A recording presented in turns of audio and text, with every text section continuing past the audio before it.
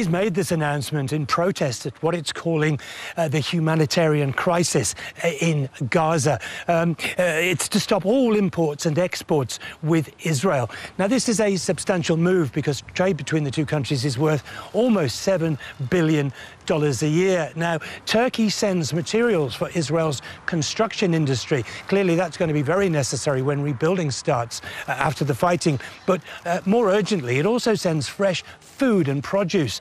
Now, that's more critical because so many farms and kibbutzes here have ceased production because of the ongoing conflict. Now, the Turkish president says they simply couldn't stand by any longer.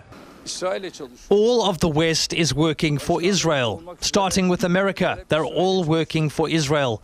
Everything is being mobilized to, unfortunately, condemn the wretched, poor have-nots of Palestine to death in the face of Israel's bombs. We couldn't have remained patient in the face of this, so we took our steps.